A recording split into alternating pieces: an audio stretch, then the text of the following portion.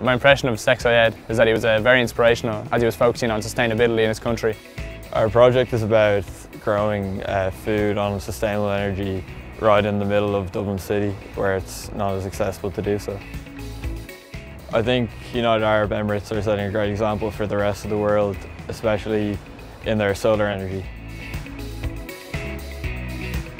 By winning the Zayed Future Energy Prize, there will be more opportunities for students to get involved in their farm and to learn more about environmental problems that we face today.